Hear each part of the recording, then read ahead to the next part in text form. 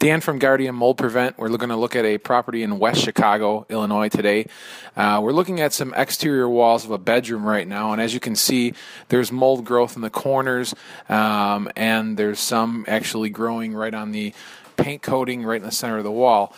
This lends itself to a insulation problem in the wall. What's happening is the cold air is penetrating into the drywall surface or the surface of the paneling in one of the walls here, and that's condensating and developing mold growth because the drywall is warm. Now on the ceiling, it's a different case.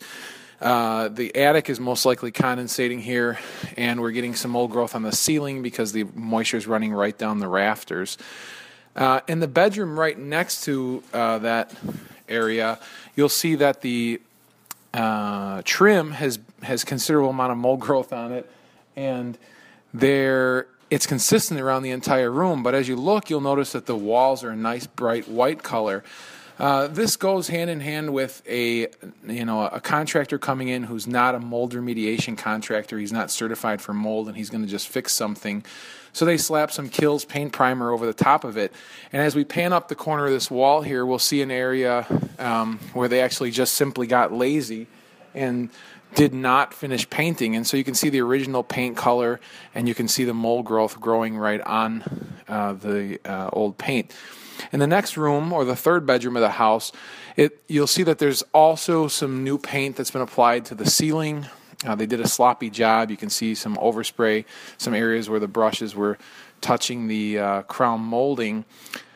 But again, this is just basically a cover-up job by somebody who's not a qualified mold remediation firm. We're going to go back into this room and take a different look at that ceiling.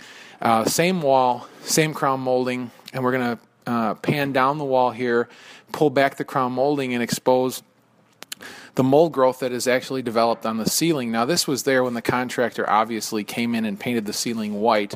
But again, this is what happens when you get a contractor come in who is not certified in mold growth, and they're going to, quote-unquote, take care of your mold problem. Now, as we move into the hallway and start to go up into the attic, you can see that the hatch here has got some mold on it, which certainly doesn't tell you that you're going to find anything wonderful in the attic. But as we move into the attic space, you'll see the plywood is blackened, and it's seen a lot of water, obviously. In a moment here, you're going to, as I pan back down the plywood, you'll notice that you can actually see daylight coming in up through the soffit. So it doesn't appear that there's a lower ventilation issue here. It doesn't appear that the insulation is blocking any of the ventilation.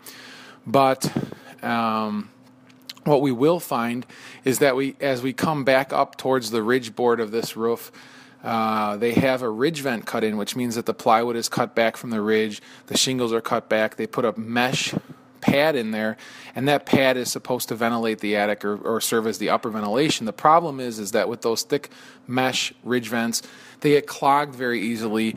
They don't draw from the soffits, and you end up with a condensation issue. Now, a totally different area of the house would be the crawl space here.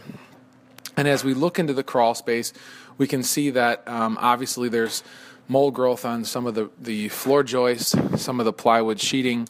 But the thing that I really wanted to make a note of here in the crawl space is that as I pan across, you'll notice that there is no vapor barrier on the floor. And so what happens is the earth's moisture will end up coming up into the house, and quite frankly, it gets all the way up into the attic space. And so even when you have no ventilation problems in an attic space, many times you can find that the moisture coming up through the crawl will create issues throughout the house and all the way up to the attic.